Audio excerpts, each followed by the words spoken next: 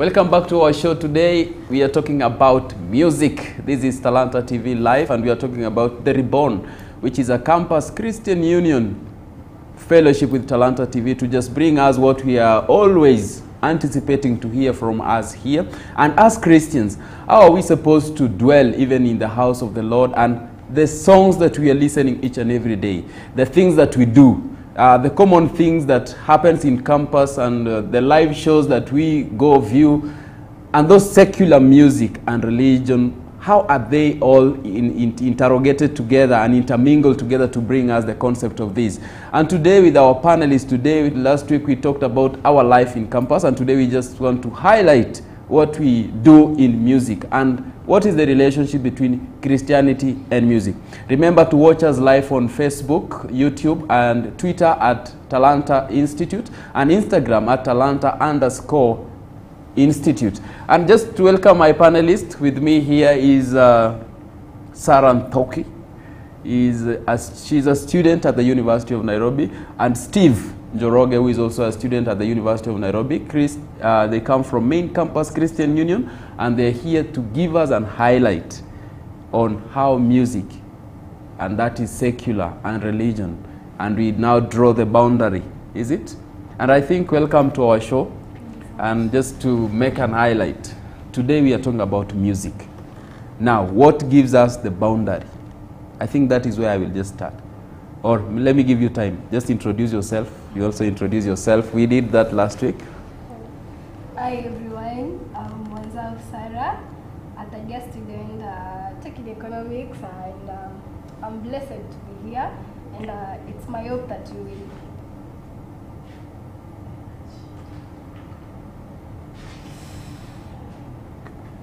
It's my hope that you will walk with us as we talk about music. Yeah. Steve. Hello, my name is Steven Njoroge. I am a student at UON. I pursue mechanical engineering, and I'm a born-again Christian. Now, we talk about music, and there's this note that these days, everything, music, let me just start by saying that music is said that it touches the subconscious mind. And that is where what you didn't expect to happen is where it happens. As in, music can start making your life, your head to start moving, right? Yeah. Now, what is this thing that we now call secular and religion? Maybe start with Sarah. What is your definition of secular and religion? Wow. Thank you for the question. For me, I think there is a big difference when it comes to religion. In religion, we have the Christian songs, then we have what people now call the secular music. Just to highlight the difference, for me, I think secular music is those kind of the genre of music that opposes what God glorifies. It glorifies what God opposes. And in most of the time, this kind of music, they try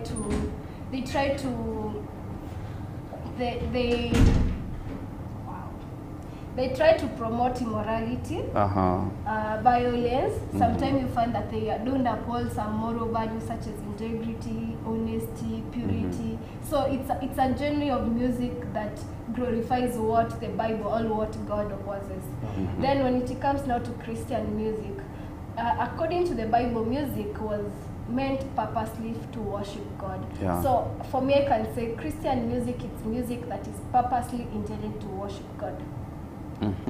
What about Steve? What is your main aspect of talking about this religious and this is not religious, this is secular? Okay, my view about religious music and in this case Christian music, because these are Christian show and we are talking about Christian faith. It is music that is aimed at the glory of God, or to bring forth the various attributes of God, either to praise God for who He is and what He has done, or to worship Him for who He is. And when you talk about secular music, it is the whole opposite of what God is. There is no attribute of God in secular music. There is no attribute of the things that God would take pleasure in in secular music. That's what I would say. Okay, now, Sarah, in these two categories, we've said that this is secular and this is religious. You know, there are songs that at points, they don't talk about the bad things that we do in life or anything like that. The lyrics, you see, the lyrics don't like make us to talk about illicit sex, provocative clothing, drug and maybe alcohol, violence. They just have lyrics about maybe work and anything. Now, how are we going now to categorize, or are we supposed to listen to such music? Okay, for me, I think okay, I can't really say they are secular. I can't also really say they are Christian. But if those kind of songs, they uphold integrity, honesty, the song is not violent, the song does not promote what sin is, then I don't think if there is any harm listening to that kind of song. For example, a love song that promotes the sanctity of marriage, but there is no mention of God there. It's a song just trying to promote love, so I don't see if there is any harm in it. So, Steve, let's just think of this way. If now the song that, so it means that it's the lyrics and the actions that makes the song to be secular or not secular. Yeah. Well, I'd say to differentiate between religious, in this case Christian music, and secular music and contemporary music, you can't really tell where does it fall. Is it secular or is it Christian?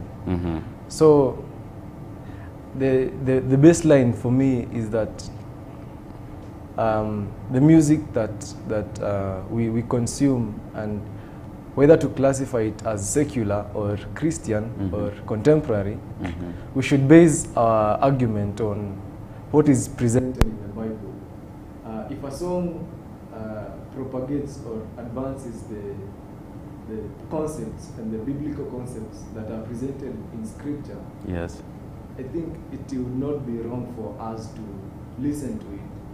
But if what that song brings about is completely outside the boundaries of the Word of God, I think as Christians, that is where the line now comes to be drawn. Yeah. Now, from the biblical view now, I don't know, Sarah, if you have any biblical view concerning music and its lyrics.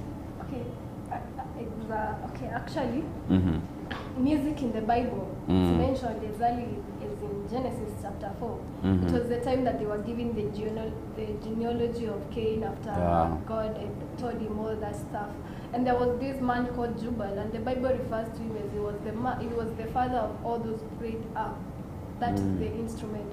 Yeah. So that basically means that music has been there ever since creation. And throughout the Bible, music has been mentioned, like in the book of 1 Samuel chapter 16, from verse 14, it's when King Saul had some issues with mental condition. Yeah. But when David would come and play the harp, like it could be, it had the soothing effect. And also like the book of Psalms, it's purely songs. Yes. It's purely music that were written by David. It's a form of worship to his God. And there's so many biblical view about the music, because even like music was also used to promote joy in someone's heart, like in the book of Genesis 31:27. So the whole of Bible has a lot to do with music. So music is basically the Bible.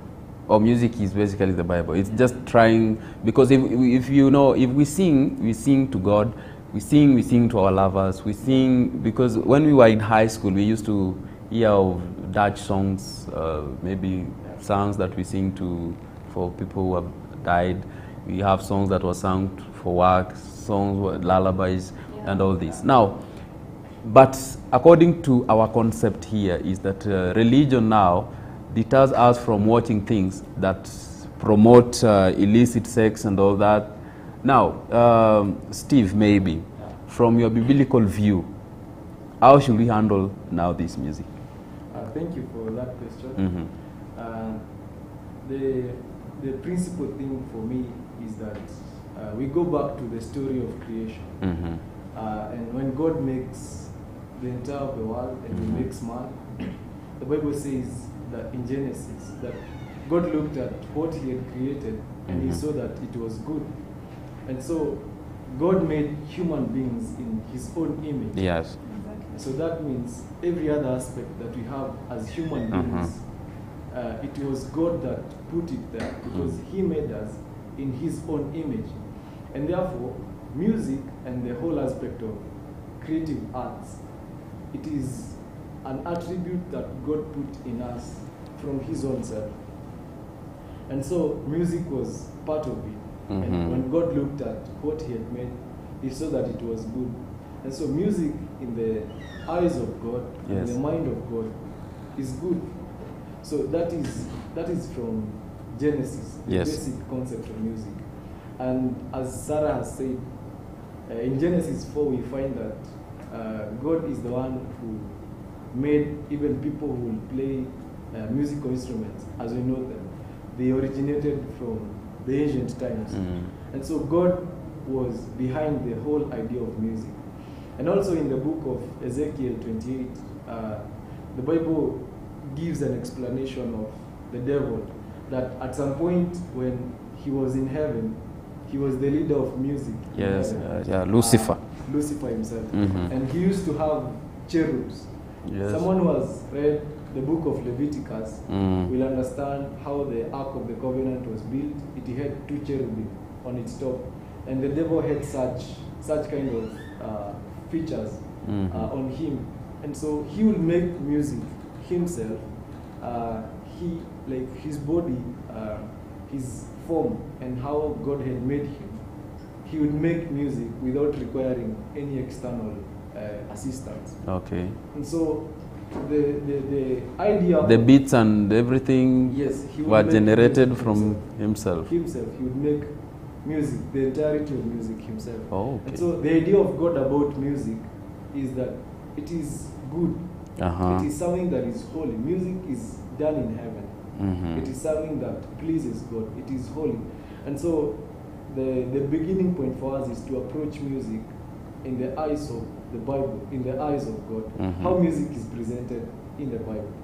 That is what I would say. Oh, okay. Now, we have people who have, in the conceptual world, and what people think is that these things are done to earn money.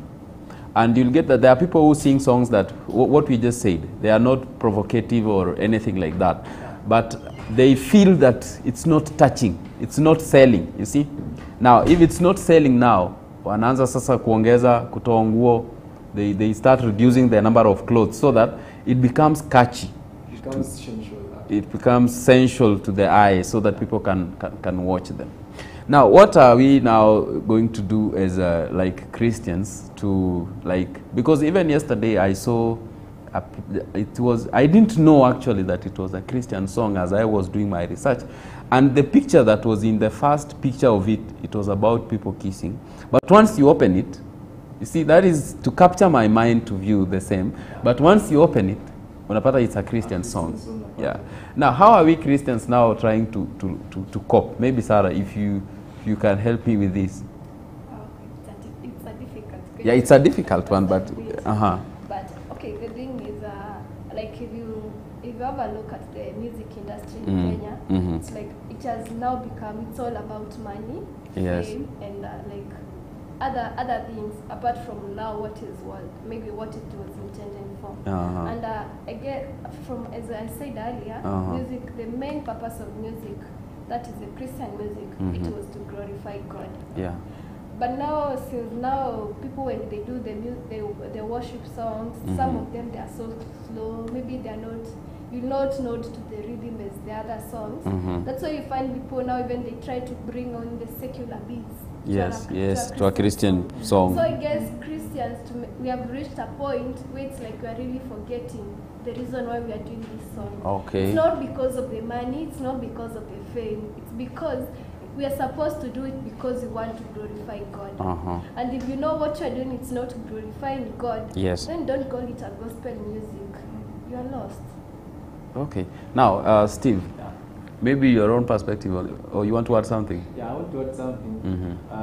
I think there is one thing that we can all agree, that the music scene, the music industry in Kenya is transforming. Yes. It is growing in a very big way, and things are changing. The kind of music that we used to have maybe in the 90s, in the early 2000s, is not the same music that we have right now. Yeah. Things have changed, and largely so into an industry where people are not looking for values, but for the entertainment part of it. Well, music is entertaining in its own self, Yeah. but we have taken entertainment quite overboard. So you find that people in the search of entertainment, Yes. they'll bring in sensuality. And if you talk about love songs, for example, in the secular aspect, and how people understand love is not the same way that God made love to be understood. Yes. So people understand love as the sensuality and the sexual engagements, and so you find the music that we call love songs is quite out of place, because They don't provocate the love again. Exactly, they don't propagate love. They propagate the physical appearance of someone and how attractive they look and how attracted they are to that person, and so that is what they think is which means they've gone sexual. We are now from the outward. We are now getting into it. Exactly. And you know, just to think of this, you know, I've been thinking about this music, and this just came to me. Like, you know, Kitambo we used to sing, like, there was a song that was in my mind. Alienda America, Akarudi, Stella, you know. Like, if you follow these songs now, imefika, right now tuko age yenye, now they are on the sexual part of it. Now maybe in some few years now tutakuwa tumefika songs za watoto kuzaliwa, because right now everything is sex, as in everything is sex. It's a trap that the devil is using. I think that is where now the youths are wameshikwa sana, because it's all about sex, it's all about drugs, like and a carefree life. A carefree life. What you said last week, it's being without what? They don't have to be morally accountability, that is morally. So in this case now the government tries to regulate. I don't know how you, like us as Christians now, we view and regulate on how we are supposed to pull off maybe some of the songs. Maybe. Sarah. You know, it's funny because at one point, we as Christians interact with these songs. Yeah. Willingly, but most of the time it is unwillingly. Like you just hop into a matatu from maybe Nairobi to Thika, and then they have these big speakers, and then it's gengeton. It's a lot of, okay, for me I call it it's a lot of nonsense what these kids do. Yeah, you don't even listen to what they say. Yeah, because these people, most of them, they are promoting immorality. Yeah. Like, and then, you know, they are using these, okay, shame. And, you know, if you listen to some of these words and you really sit down and internalize what these guys are people saying, are talking about. Wow, it'll be like, oh, I wish watoto wangejua what these people are saying. You know, in some sense, they're using the shame because most of these old people, they don't understand what they're trying to mean. But for a youth like me, when I really now sit down and maybe I know what this thing means, I think the music industry, it's a point of concern. It's an area of concern where even the government should be really much concerned, because in one way or the other, these songs they are promoting a lot of stuff. There is a certain song that was banned by this some years ago. It was promoting violence against women. So it was called, I think, Takataka. So like you find, kama mtoto akisikiliza such kind of a song, he'll be like, okay, so si mbaya kumonolize wanawake, I can do what I want with the female gender. So I really support what the government is doing. It's good to ban these songs. And I think there are some zenye wanapaswa kuwa wameban zenye hazijapaliwa. You know, I think the guys who are there pia wenye wako bored, ni watu hawaelewi sheng, unaona? So the lyrics passes them without even understanding what they mean by packaging, packagua. But if we talk of this thing and say that they are sheng, then it is wrong. These are words that people, they formulate them, you see. So I think it is just a way of understanding that people don't understand. Yeah. That is what I can say. Exactly. And then I think there is a lot that the people maybe in charge of the music industry, they have to. Because we have really to guard the generation of tomorrow. If we don't, you know, like right now, a kid mwenye ako 3 years old, amata mwenye na grow, ata grow akijua the sheng. Yeah, you know, if he or she grows up knowing the sheng, he will grow even now understanding the message of this time. Na kama vile sisi tukigrow, like now the kind of songs we had nizo za kina Stella Wangu, those things. And you know, it's just a message of someone who is heartbroken, of which there is no, akuna a lot of immorality, ama a lot of, is a lot of controversial information in that song. Like now, imagine now, like my kid growing up now singing packaging. My friend, like what kind of a kid will I be bringing? And you know, now this brings in the concept of, you know, in some few years to come, we will not have the lyrics. You know, kitambo tungeimba embe dodo embe imelala mchangani wa hubana mazoea uwe wangu wa milele. Yani, it's something we are understanding. But now, in the coming years now, even the words that are there, we don't even understand what they mean. Now, how are we now going to try and regulate these things so that mtu mwenye anaimba, like, aimbe kitu yenye, you can write it down and explain? You know, music is art. It is an art. You are free to use, to choose words and to use lyrics and to use any kind of creativity to just make the song as attractive as it can be. And so when someone uses sheng, well, sheng is a language that has come up in recent years. And it's gaining a lot of it is called pijini. Exactly. In Kiswahili, let me just cut you short and explain maybe to our viewers. Sheng ni pijini, na pijini ni lugha ya mjini, na pijini ni krioli iliyokomaa Kiswahili. I was not bad of in Kiswahili. You can continue.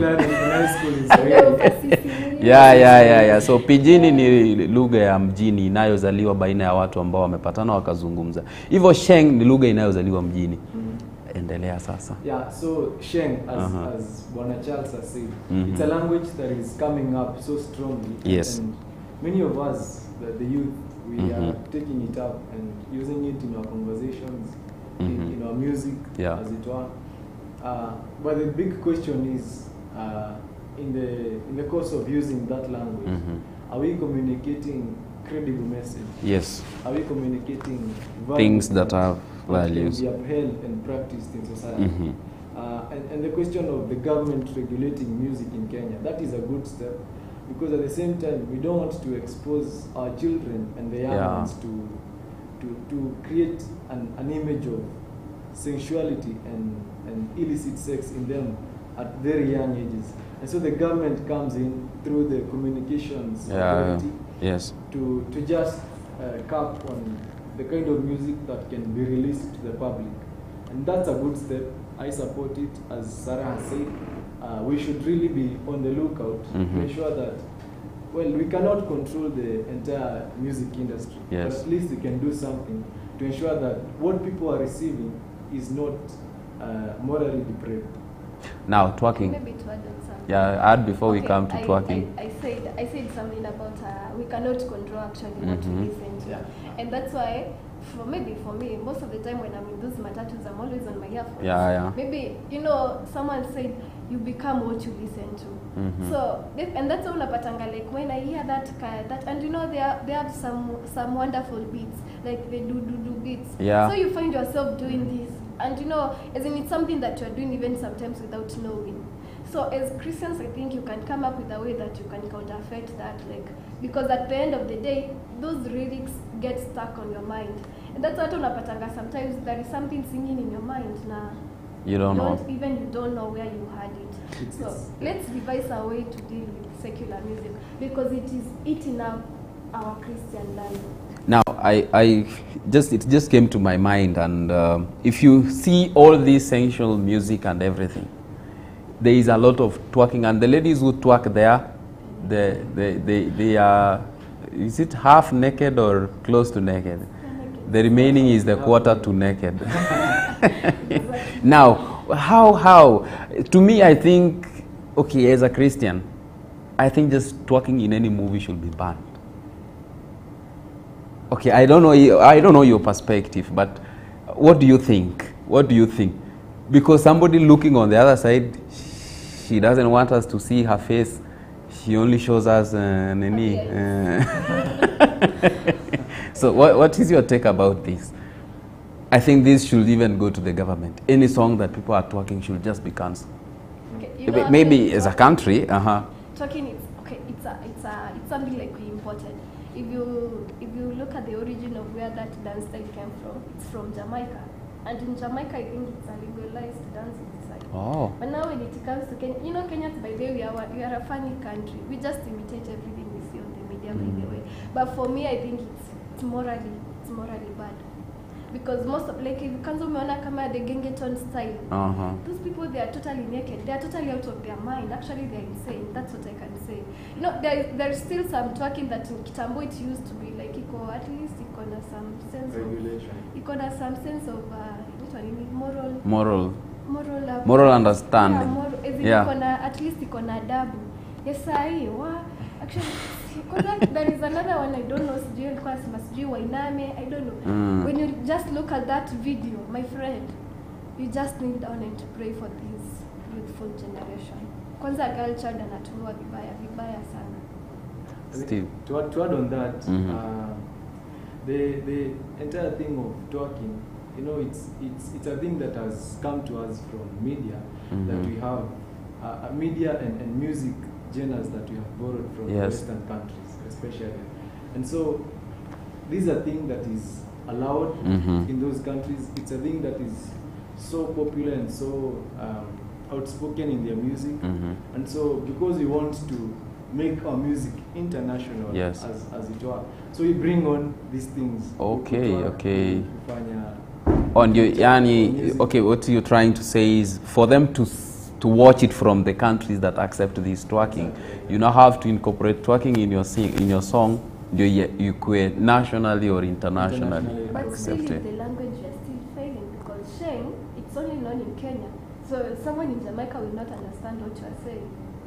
But I think, you know, there are songs that even, you see, the point here is not the language, it's the view. You see, that view of someone twerking there, that is what they want to see. But I think the rest you can jijazia mwenye. You can even create your song out of the same song as you sing along, you know. I think people see when these songs are released, they have high viewing. So this is what people want, and so they are encouraging the artists to produce it the more, because that is what people want.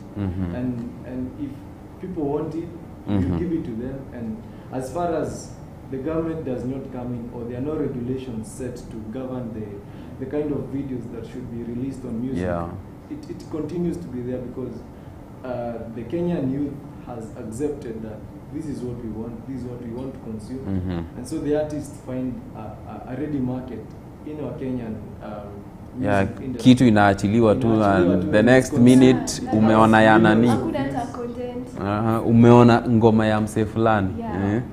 Imekula. They are just after money, fame, that's what I can say. But for me, I think if the government, by the way, steps in to regulate maybe the kind of those even dancing style. Yes. I think it will do, because ukiangalia generation, you know, after our kids watagrow wakiona this kind of stuff, and so if you don't bring this kid now according to, but hata wengine watoto wengine hata there are people who come from Christian families, but they are actually the one who are doing the worst things outside here. So it's just a matter of, even as Christian now, going to our knees, praying for this generation, and also praying to God that maybe the government can intervene to do something. Okay, I think we are going to take a break as we even highlight on this. Remember, you are watching Reborn, a Christian show that we just try to talk about as Christians and maybe the world, and how we are going to relate to the world, and even talk about things that are going to make us uplift our spiritual life. And today we are talking about secular music. And how is secular more secular? How is something secular? How are we going to categorize this as being more secular? This one is secular, this is religious, and how is it going to affect us as Christians, and how are we going to regulate them? Remember, you're watching Reborn. It's a Christian movie. Remember to follow us on Instagram, Facebook, and YouTube at Talanta Institute. Instagram at Talanta_Institute. We are taking a break. Don't go away.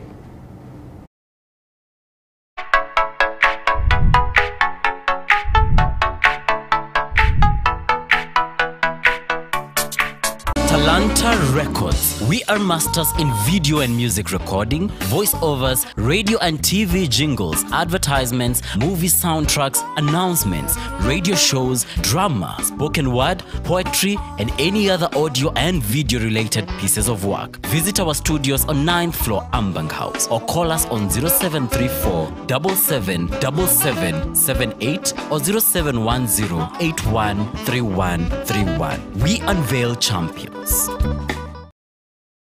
My is Anthony Ngatia Nyambura. I'm a film editor, I'm a music editor, documentary editor, and also I do color grading, and that's my profession. So my experience at Talanta imekuwa poa. I got to meet so many people. Back then it was called Prince Cam Institute when I started. So I can say ili unveil champions ilikuwa ndani yangu, ili unveil the desire. My desire was to become somebody mwenye anaweza fanya film, somebody mwenye anaweza co-editor. Actually I was desiring to be in front of the TV pale mbele, because ni kitu funny kwa mtoi, unaona mtu anakuongelesha but you can't speak, hawezi muongelesha back again. So I wanted to know ni aje unaweza ongelesha huyo mtu. Then ndio nikapata nao sio Talanta, and it was an experience I can never forget, because after I was given the brochure nikafuatilia mbele, then I became who I am today. When I was in Prince Camp, I got to meet my former employer, who is Samidi, who has directed a lot of music video, who has directed a lot of documentaries also.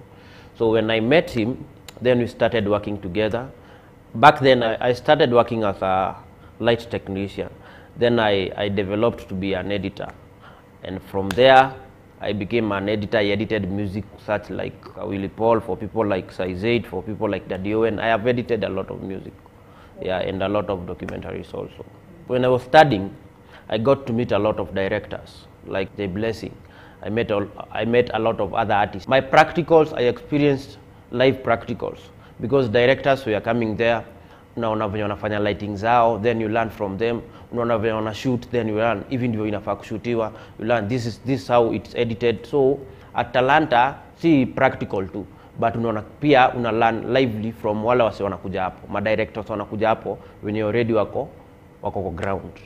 Pia ni kuwa Prince Cam, I got a lot of mentorship. Kuna wase wako kwa media already who walikuwa wanakuja kutumenta.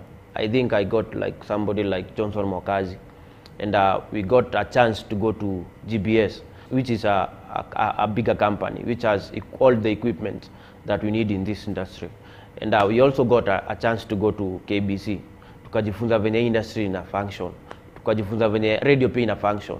Tukajifunza venye PSTV ina function. I think Prince Cam ilitupatia pia relationship ya kupatana na wasi already or kwa industry. When I was in Prince Cam, back then is when I met Samidi. Back then the company was called Clean City Media. Nikona vitu wanafanya, and I admired the creativity that was in him.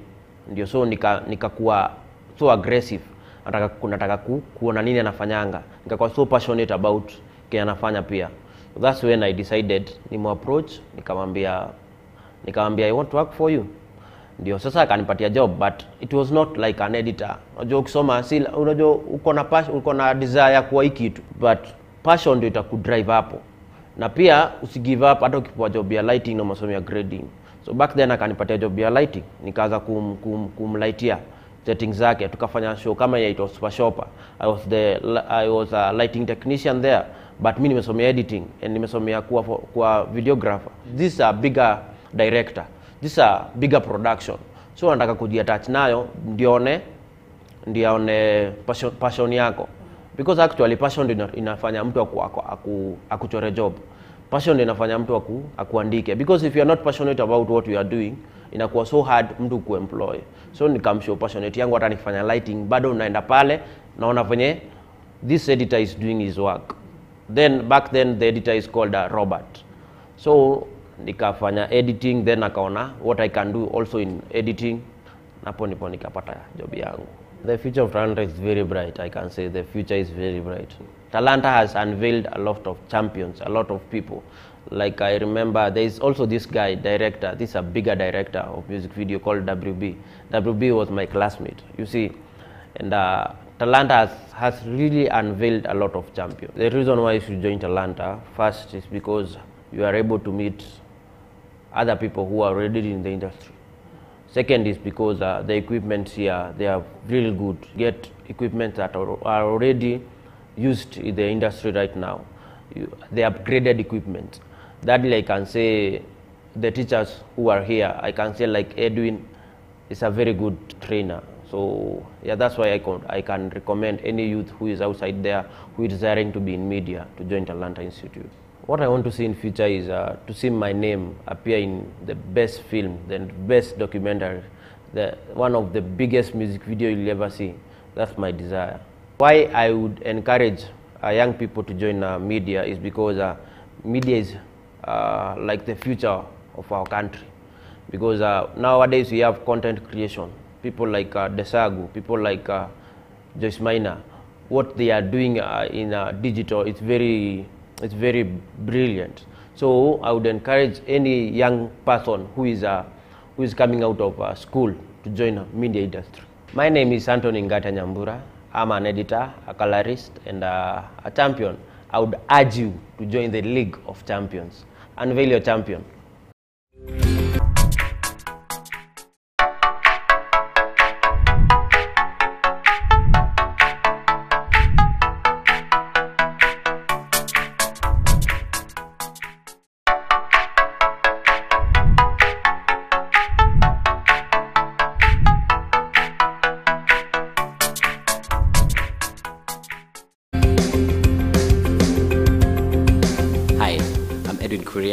And I am a media creative who enjoys what they do, because I am able to bring my ideas to life every moment and on every project that I do.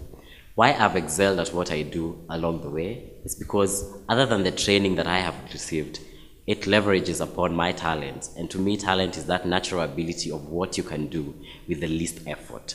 Therefore, when you find an institute, the Talanta Institute, which is doing the practical training and leveraging upon the talents of each of their students, I believe that's how champions are made. That is why Talanta Institute is at the forefront of unveiling champions.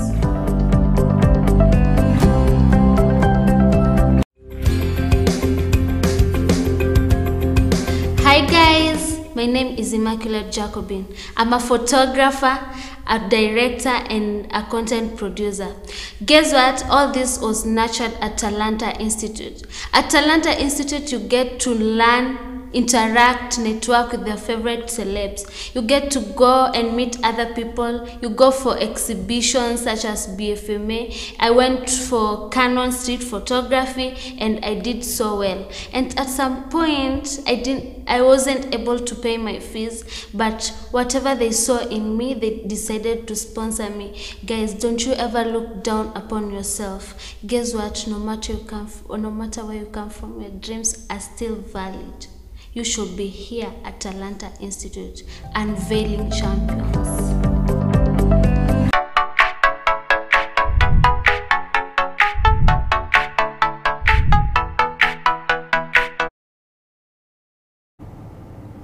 Welcome back, it's Reborn, and we are talking about music and secular music. Remember to follow us on Instagram, Facebook, and YouTube at Talanta Institute, and IG at Talanta_Institute. And today we are talking about music.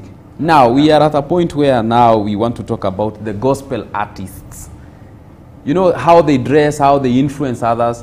Like, siku hizi unapata vijana wanajivaa kulingana na unaona vijana wa siku hizi, if a gospel artist or maybe a secular artist asongeshe trouser hadi hapa, the next unapata wajamaa kwa town hivyo hivyo. Now, what is your advice to these guys? How are we going to now help on this? Music ni influential sana. Ukiangalia kama songs zenye zinakuanga majuu, like a place like America, I think America has one of the largest music industries in the world. And music is so influential such that kuna wase wata absorb things that they see in music and wazifanye zikuwe lifestyle yao. Unaona? Kuna msee alikuwa anasema ati the guys who listen to country music so much inawa influence, and in that region kulikuanga na high cases of suicide. Walikuwa na consume country music so much, so hizo songs zenye walikuwa nasikiliza zilikuwa zina wa influence in a very big way hadi wana commit suicide. And it's the same thing for us in Kenya. Unapata how a certain musician does their songs, una assume the same kind of language, how they dress when they are on TV, in the media, it's the same way tuna adopt kama youth. So inakuwa music through the media is so influential even to us and to everyone else who consumes music. And so it is a thing that is affecting us, all of us, including ourselves, because music brings about dressing, it brings about language, very many things that that concern us in the society. The dancing style. Unajiona inferior, yeah? You see, kama ujui hizi za mambo unajiona hauna form. Squeeze unajiona hauna form. Na unaona vitu kama hizo ndio unapata like church squeeze hata ku dance odi. Unaona? Dancing and odi dance in church is correct. But you know, I think so as Christians kuna vile yenyewe tumefanya church ikakani kama it's a place just to come and as in the church aina the real meaning yenye it used to be, because you have brought a lot of secularism in church. Inaka night club. Yeah, inaka tu anyway. I know it's good to have fun in God, but kuna fun ingine yenye inafanywa church yenyewe yenye haifai, because you find that we go and imitate some of these dance styles of which some of them have meaning. Like there is this certain dance style. Yo yenye wanadancing kwa hiyo I don't know it's packaging. You know that dance style, according to them it has a meaning. Yeah. When you do your hand this way, it has a meaning. True. But now imagine I'm dancing like baba umejua kunifurahisha, and then I'm dancing. You are using the same style. There is a big question there. To be sincere, like what we are doing it's not good. So I think it's time for churches. It's time for Christians. The Christians themselves. We should draw the line between secularism and Christianity. Because I feel most of us are going to miss the mark just because of some simple mistakes. Just to add something little about kuleta dance styles, ama kuleta the style of music yenye iko kwa world into the church. Utapata squeezy church imekuwa ni kama there is not so much difference between secular music concerts and what we do in church, because we think that wase ufikiria unaweza jibamba as long as uko church. Unaona? So unaweza jibamba na vitu zenye ziko kwa world as long as uko ndani ya kanisa, which is a completely wrong attitude. Because the Bible asks us, what relationship do you have with why should we be yoked with unbelievers? Unaona? Like creating enmity with the world is creating friendship with the world, rather ni ku create enmity with God. And so there should be that line that if you get into a church and you go through their music service or when they're doing their praise and worship, there should be a big difference between that and what you will get wakati umeingia club ama wakati umeingia concert yoyote tu yenye si Christian. There should be that difference such that we are not copying things from the world and trying to make them look Christian. Yeah. And then you know, sometimes that's why when it comes maybe to the type of churches, I really admire the conservative churches, the KIAC, these old churches. But then I say you don't just go there and do some dance style. First atakwambia stop. But you know, because of these churches zingine zenye zinakuja saa hii una feel yenyewe we need to embrace the youth because ako embrace what are left. If it's left in, let them left. But doing the wrong thing in the house of the Lord, it's not good. It's not good. So you mean according to you, kama wanakuja na kuna dance, okay, of course the youth will always want to to express themselves. And then that would be the reason. Like imagine if I go to church because najua kuna kuanga na dance crew ingine hapo inakuanga juu sana. So unajua nikienda hapo, I'm going there because of the dance. The dance, you're not going there to praise God. What if kukwe siku moja the dance crew is no longer there? You not go to church. So I think we are giving the youth the wrong view about the church. The wrong motive, the wrong reason for them being in church. Kama msana anakuja kujibamba. Then wakati umedraw away hiyo kujibamba yenyewe ana remain empty. You now draw the person empty. And that's why kama ume notice time ya worship, so many people just stand kama mti tu. Mtu amesimama tu. But let's go the time when you two beats za imekuwa ni time ya praise and worship, as now it's time ya praise. Kila mtu anachangamka. Anaanza sasa kumove. Yeah, kila mtu anachangamka. Then also on the point of gospel artists, I think we are missing the mark. Ati now someone anaenda anachukua beats za a secular song, and they draw them into then you know, gospel okay, music. I know it might be a way of reaching out to people, but at the end of the day. But you see, there's a question there. What made this beat to be?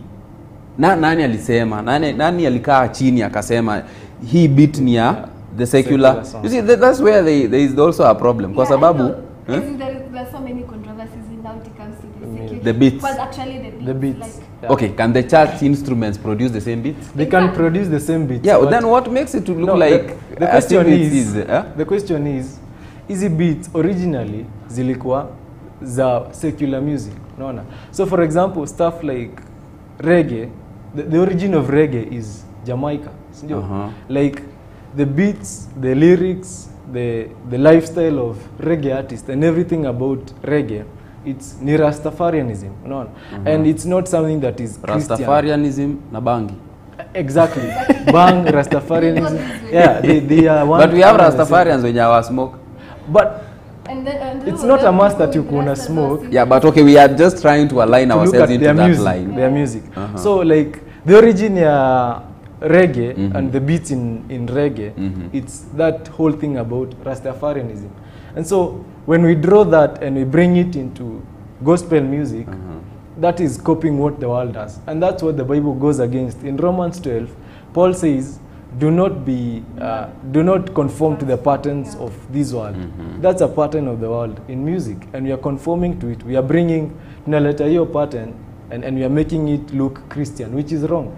The other thing, like the origin of hip hop, stuff like hip hop, it's in the US, right? And there is how they do their songs. Kuna venye they vary their beats and all that. So if we draw that, una copy the exact beat, a secular song, and then unazileta, you now bring in gospel lyrics. You are copying the world, una copy pattern ya world, but unataka ukifanya ikae Christian, which is not. So which means really in these things, I think by the way, as the gospel artists, they have been wamepotea sana, because ukiangalia most of them now. Actually, like, so you know, as Christians, we are called to be the light of the world. Yeah. So what we expect, maybe the secular musicians, watakuwa motivated by the gospel artists, they change maybe their kind of way to Christ. Exactly. But it's the other way. Gospel artists they are copying even their dress code, by the way. Kuna wengine unapata msee vile amedress, I don't think it's appropriate as a Christian. Unapata msee tu anaimba lakini amevaa tu kitroza, ni so rugged, like unapatana difference na msee mwenye anafanya secular music. Yeah. So I think here as Christians we have to lose our track, and in the sense of we are doing urban gospel. Now in that context, when ifanya nikumbuke kitu, like now you're singing a secular song, and it just revolve around there's a musician who did a very nice song, a Christian song, but alikuwa anaimba secular, akaimba a Christian song, tukaipraise nini hata inaimbwa kwa church. Juzi nimeona ameshikana na maboys magenge tonu wanaimba zingine huko. Now how now are we going to draw a line there? Like Msee kama huyo sasa tunamchukulia is that person a Christian, is in the world, ama ameimba ngoma ili Wakristo watumie. Personally for me, but I was frustrated when she did the other collabo with Now the Boys. Yeah. So I thought like, finally she's coming to God. And by then she did a very awesome song. That song was very much awesome. But sasa, those people by there, hiyo ndio unasikianga mtu akisema imekuwa tricky kuelewa msee kama huyo. Because sasa, vile aliimba Now the Gospel, in real sense it has a lot of message. Yeah. But now the other thing, after Now the Gospel, even the dress code has changed. In the gospel, she was appropriate to dress. Now, for me, I really don't know how I can. For me, I really don't know how I can. You see, that is where now the problem comes in. Kwa sababu unakuja unajiuliza, ameimba ngoma poa, is this person a Christian? Ameimba ingine huko, amerudi kwa secular.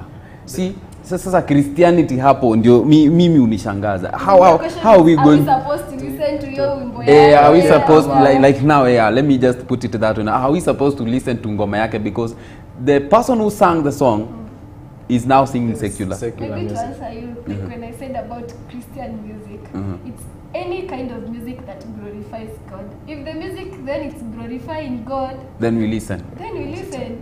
And also keep on praying for this person, maybe to get like kama alipata na hiyo like hiyo, because I'm so sure before she did that song alikaa chini akafikiria maybe there was something that prompted her to do such kind of a music. Yes, true. We continue praying for her, maybe at one point like this call will be so definite, like this is what God wants you to do. Anataka uachane na hizi magengeton, kushikana na vijana wenye mambo yao tu ni vijana wa miadarati, vitu kama hivyo. And also to add on that, the Bible says in Psalms that everything that has breath, let it praise the Lord. And everything, not everyone. So like praising God, it's everything, anyone can do a praise song because you're not limited. Yes, true. So that's why you'll find msee mwenye normally anafanyanga songs zenye ni secular, atafanya song yenye tunaweza irregard kama gospel because there is no restriction. God says let everything that has breath praise the Lord. But the question is, you can praise God, but you do not know God. Exactly. No. See, there's a difference between praise na worship. No. In the book of John chapter 4, the Bible says that time imefika yenye God anatafuta wase watamuworship in truth and in spirit. And worshiping in truth, that means you have to worship in Jesus Christ, because Jesus Christ says that and you're the truth, the way, and the light, and no one goes to the Father except through Jesus. So if you have to worship through music, you must worship in Jesus Christ. So you must know Jesus Christ for you to worship him. But kwa praise, mse yote tu anaweza tengeneza song na praise God. Juu God is worth of praise by everything that kumsifu. Now the question is, secular musicians, I mean gospel artists wa Kenya wakifanya collab na wase wenye wanafanyanga secular music, unaona, and we can still call it's contemporary music. It's not gospel music as such, because in the first place they do not know their line. They are boundary yao. They are borrowing skill, they are borrowing art, they are borrowing almost everything from the secular world. The gospel ministry in Kenya, it's no longer a ministry, imekuwa ni industry. So people want to get money, wasi wanataka kuwa rich. So yeye akisell kama a brand, akiwa independent, akiwa gospel artist, wase watamchangamkia. So anatafuta msee mwenye ni secular, msee mwenye anajulikana na msee mwenye wase wameshamkubali, wanafanya collab na yeye ndio ngoma yake isell. Sio really juu anataka ku bring out the message, lakini in the real sense anataka tu ngoma yake isell. So in simple terms you're trying to say that hii vitu yote inafanywa kwa sababu tu ya fame, the money, greed, the lust of the flesh, the pride of life. You are not after praising and worshiping and God. Also something else, like we Christian pia tumeluzile identity yetu in Christ. You know, if like I know I'm in Christ and then this verse I can do things through him who strengthens me. If really God has given me the talent to sing, it doesn't matter like how many years that I will take ndio nikwe famous. famous pale kwa ile industry. There are people by the way who are doing some good music, the kinds of kina Eunice Jerry, and those people they are drawing a lot of traffic to their own music industry without even doing collabos with these weird that's true. So the thing is, sometimes me I tend to think some gospel artists unashaika huyu kadauti kama mtu aliitwa na Mungu.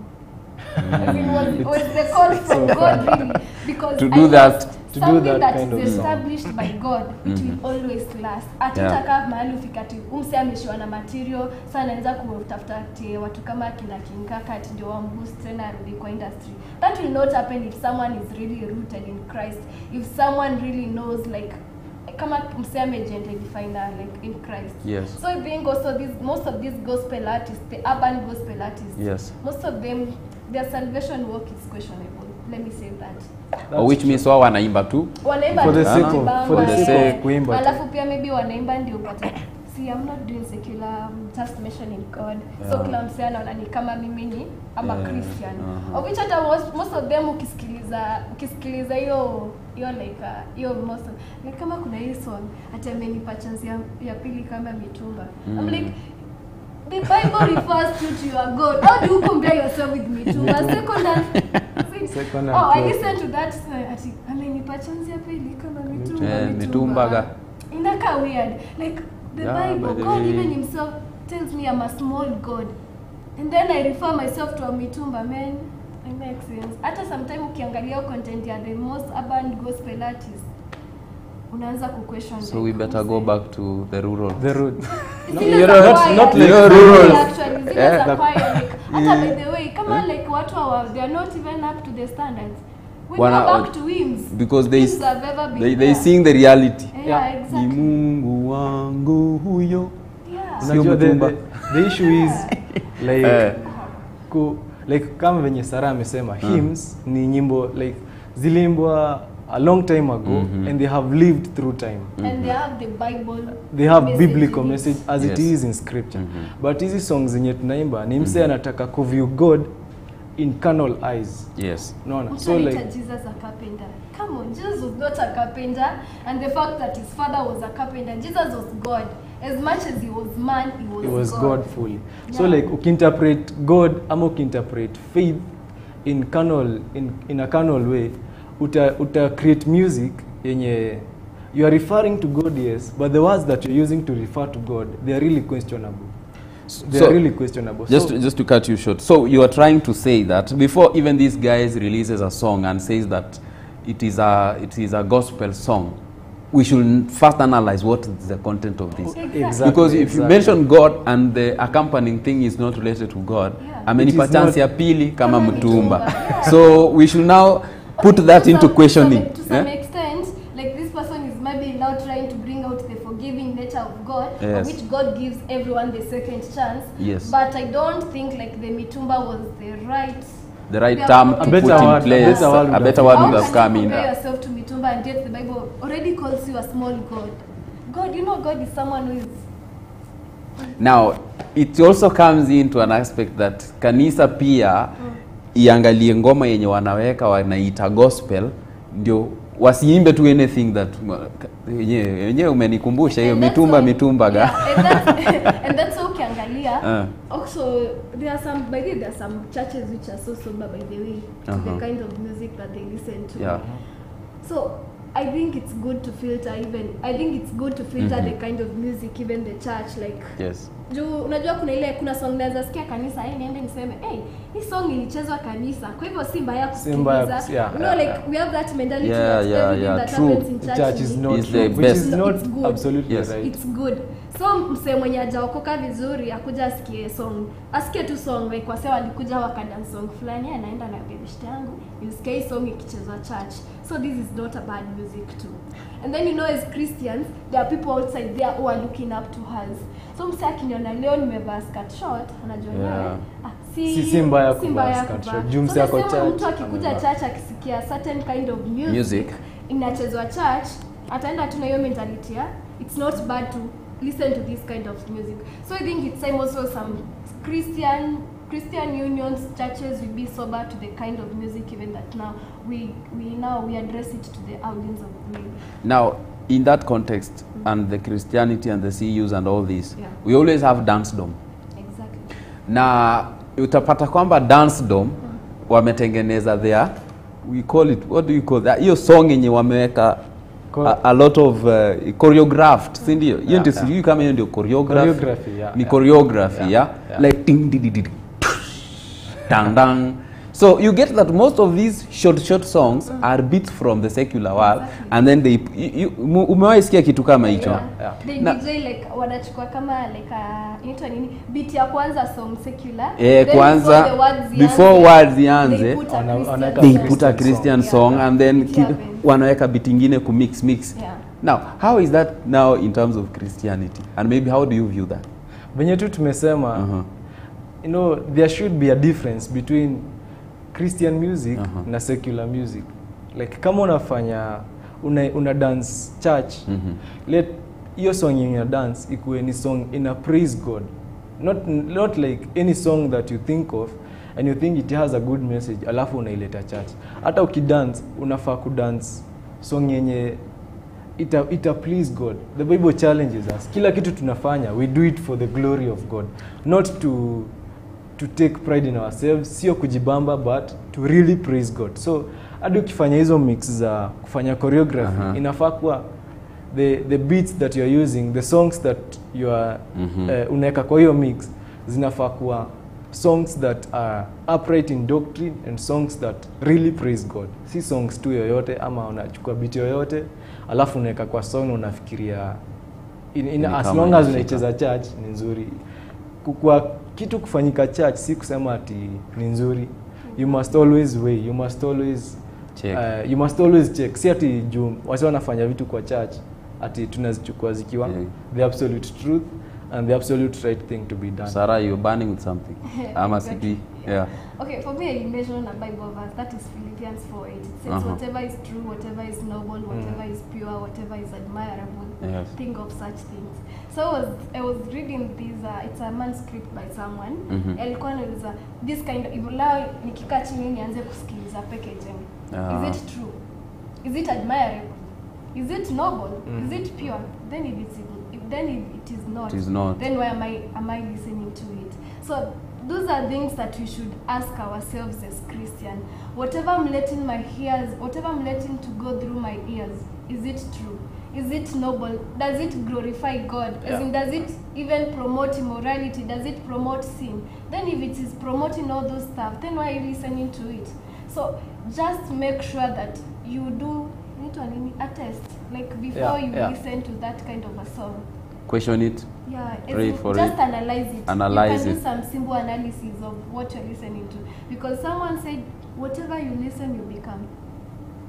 So if I continue listening a lot of the packaging, at the end of the day, a packaging. Maybe at the end You of the will day, become a packagist. Exactly. Yeah, maybe at the end of the day, I maybe like to try, baby, what is this packaging? And you know, maybe I know I say it's packaging. Maybe I don't know the meaning of this packaging. Maybe now I'll be more interested and I go like, not meaning your packaging. Then I thought this is the meaning. Then because of the interest that I'm listening to these things so many times, at the end of the day I might end up trying what it is, I'm doing what it is. So guys, let's watch what we listen to, because what you listen to, you become. I think that's true. Now, you know, there is somebody who told me that these days twerking is a job. You know, Dancing is a job. Dancing is a job, and people do it because they are going to get money out of it. Paid out of it. Like if you're in that song, the artist has paid you to come and do this.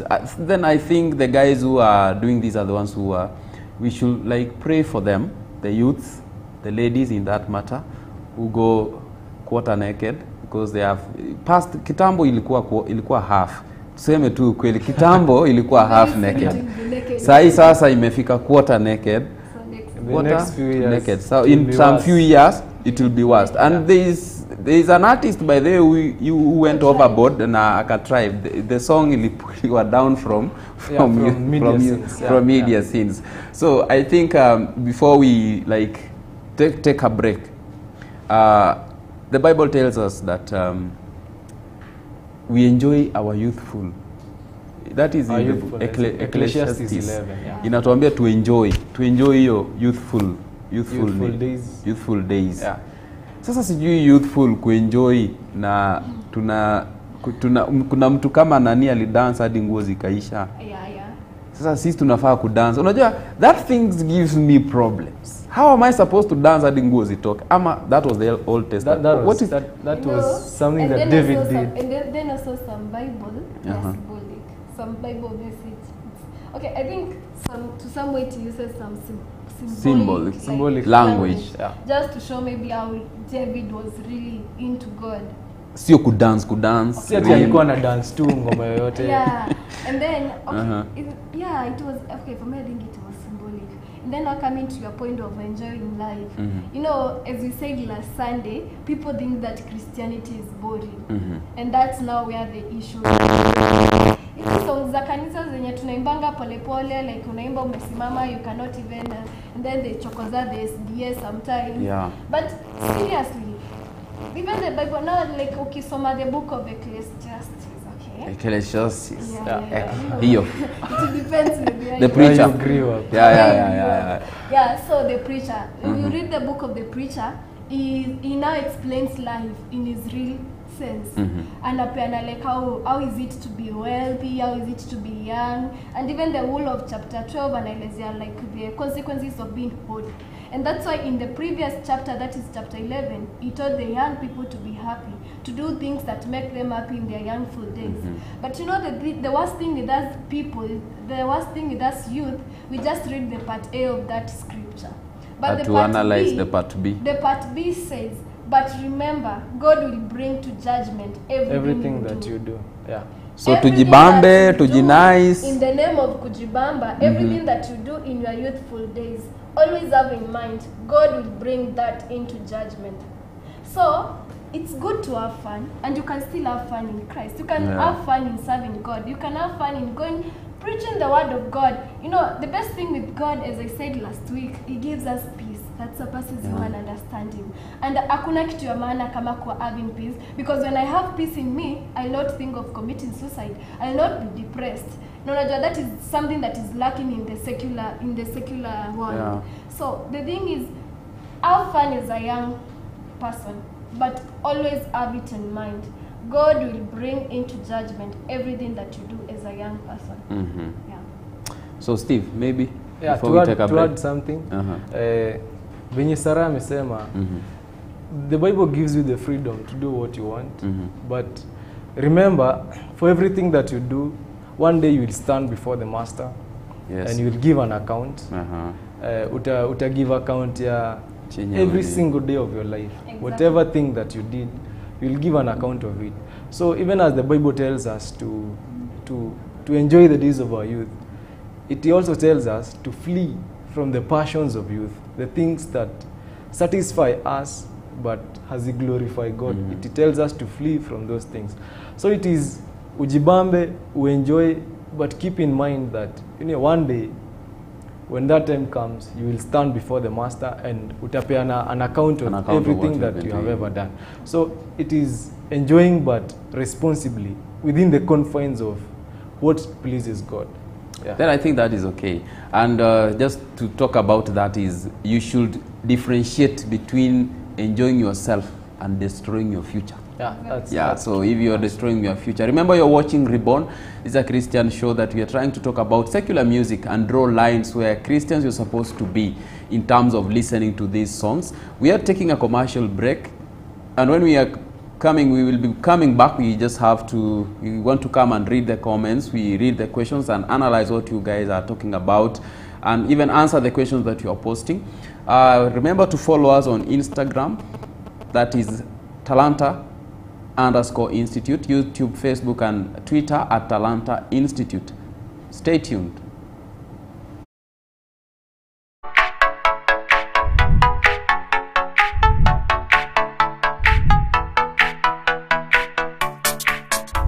Talanta Records. We are masters in video and music recording, voiceovers, radio and TV jingles, advertisements, movie soundtracks, announcements, radio shows, drama, spoken word, poetry, and any other audio and video related pieces of work. Visit our studios on 9th floor Ambang House or call us on 0734 777778 or 0710 813131. We unveil champions. Talanta Institute is a TVET college that has nurtured outstanding talents. We train in TV and film production, journalism, music, animation, performing arts, digital marketing, photography, and DJing. We are located at Ambang House along University Way and also at YMCA Shauri Moyo, Nairobi. We also mentor in entrepreneurship and life skills. Call us on 0734 777778. Talanta Institute, unveiling champions.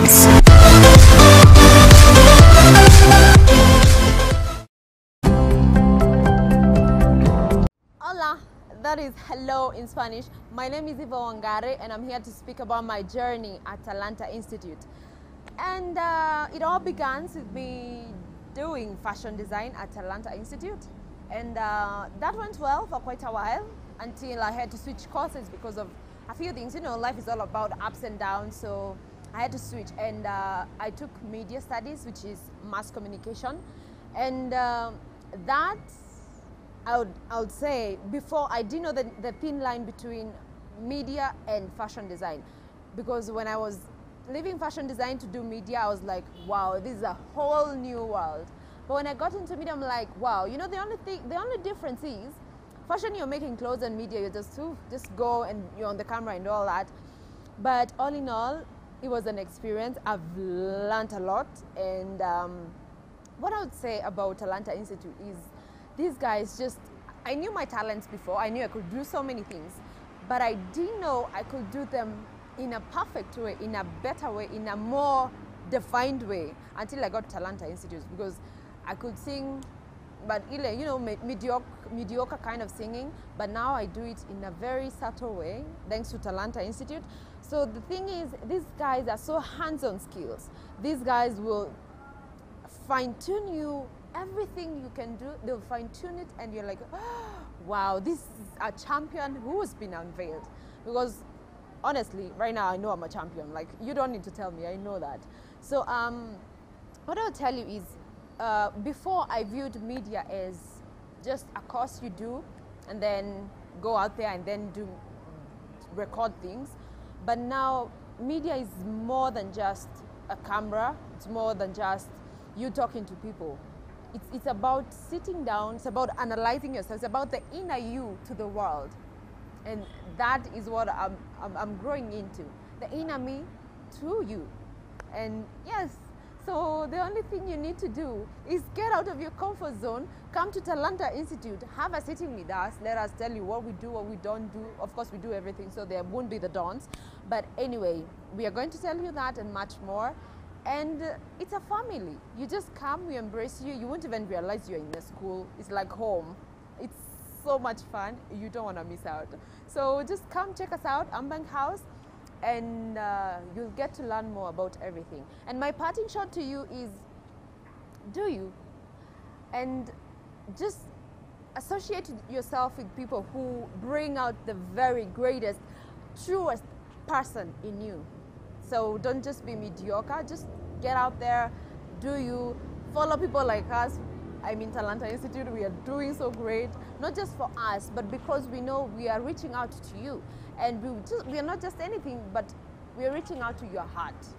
And that we have already gotten. Yes, that's me, Eva the Diva.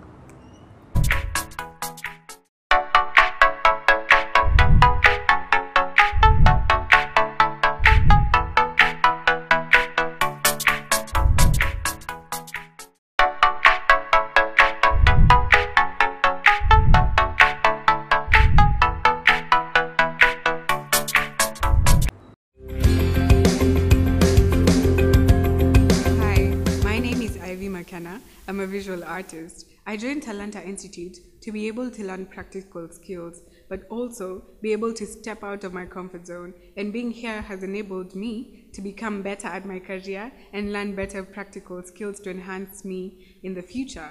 So join Talanta Institute because it's a place for you.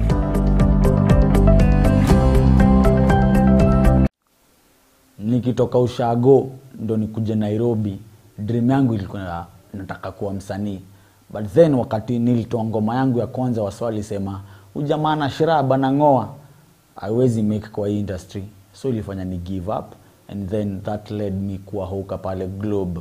But then hiyo ilikuwa pia ni hard sana, and then nilikuwa na feel lazima nitoke kwa hii life nikuwe msanii mwenye mimi nataka kukua. And kwa hiyo process, kwa hiyo journey nika make networks na kuna wase walinisaidia, and then juu watu walinisaidia manze walifanya nikuwe the guy I am today. Na Talanta Institute hiyo ndio kitu inafanya ku unveil the champion in you. So hajalishi kitu unataka kudu, unataka kuwa cameraman, TV production, filmmaking, digital marketing, performing arts, Talanta Institute iko na all this package ikusaidia pia wewe unveil the champion in you. Hajalishi ume give up manze. 2020 it's all about unveiling the champion in you. Twende Talanta, unveil the champion in you.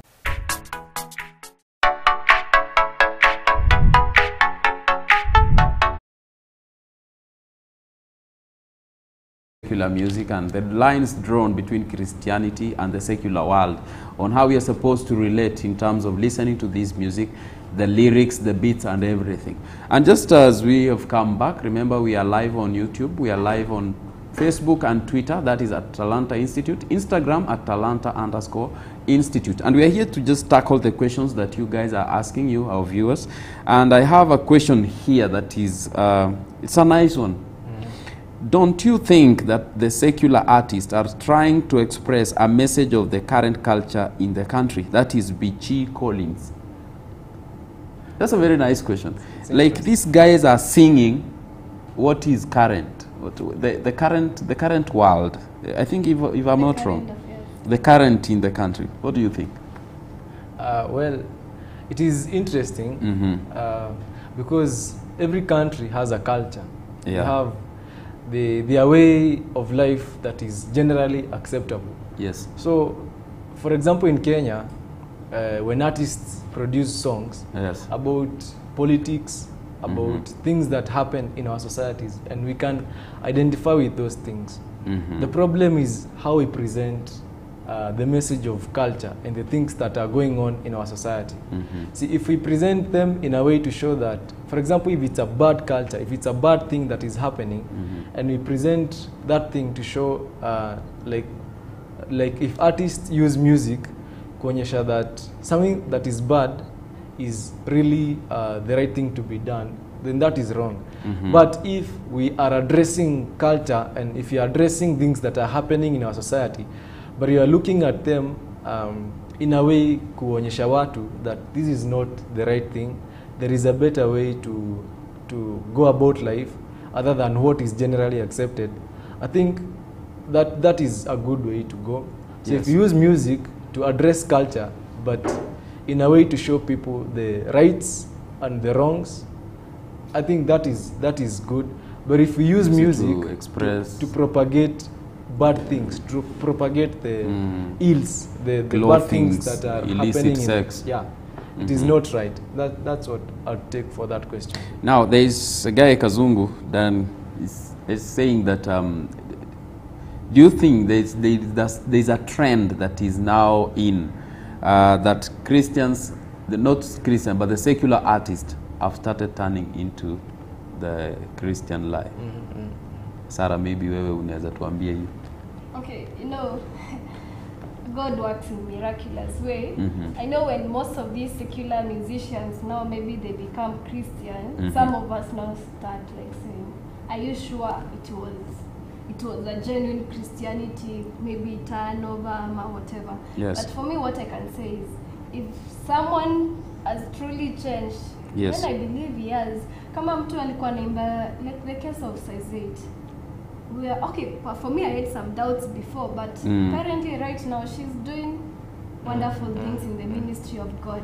So what I know is God, our God is a God of second chance. Yes. He is a forgiving God. He is a merciful God. So even this, when these secular musicians get a chance to turn over like from the secularism to the Christianity, that is it's a really improvement in the work of God. So I can't really judge someone because he was a secular musician and say I'm a Christian. I believe the grace of God is always sufficient on their side. So we have some few comments. That is Dennis Masharia enjoying the show. Jafet Simon watching from Tanzania. We Hoke Mwathani watching from Seattle. Nick Mwinzi is a guy talking about an invite. He's an artist. Raw. Now there is someone who had sent me a question about reggae music, and is it permissible to use the reggae music in the church? It is quite controversial because utapata there are songs that we have accepted to be gospel songs, but they use the beats that are used, for example, in reggae or in some other genre of secular music. It's a controversial question because these songs already exist. Yes. They have been played in church, and at some point ourselves or even someone at home viewing, yes, we have interacted with these songs in church. So I'd say that we should go back to the drawing board again and really understand that we should not borrow what the world does and bring it into Christian context. We should not borrow lyrics or style from the world and bring it into church, because in so doing tutakuwa tunacopy the pattern of the world. But it's a really controversial question. I can't really give a definite answer on it, but I'd say let us stick to what the Bible says. Let us stick to what would please God within the Christian faith. I think that is well answered. Maybe to answer that, yes. for me, I'll go back to what I said. It goes back to the point of analysis. Yes. Is it what you are listening? Is it true? Is it noble? Is it pure? Is it admirable? And as Paul says, yes, if it is then according to all those standards, yes, well and good, it's good for listening. Then if it is not, then you know the answer. Okay, I think we've just come to the end of our show today. We've talked much about Christianity and all the stuff related to watching the secular music, watching and listening even to the lyrics and everything, the beats and how they are related and all that. So I think just to give a wrap up, I know you have we call it the parting shots. Maybe Sarah, if you can give just our viewers the parting shot before I close in. Okay, for me, I would say whatever you listen to, sooner or later will determine your actions on speech. So watch out what you listen to. Steve?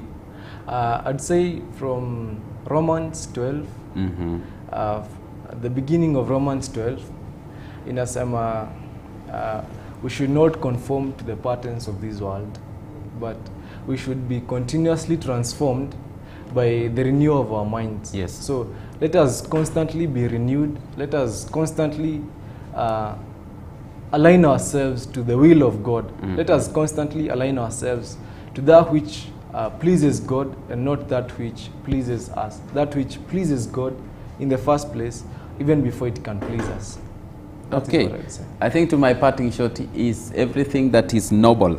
All things are permissible, but not all things are worthy of doing. I think that is just my closing shot. It has been reborn, and this we talk about Christianity and everything that revolves around Christianity. And today we were tackling the big task, the big topic of music. It's a wide view, and each and every Christian has his own perspective of watching or listening to this secular music, and is it right, is it wrong? And I think we've tried to analyze and just give an out view of how we Christians are supposed to do even as we listen to these songs. Remember, we will be live next week, same place, same time at Talanta Institute. Keep it locked. Keep your comments coming even as you read, write them down, and don't forget to follow us on our social platform, that is Facebook, YouTube and Instagram. Instagram at Talanta_Institute, Facebook, YouTube and Twitter at Talanta Institute. Till next week, have a nice week.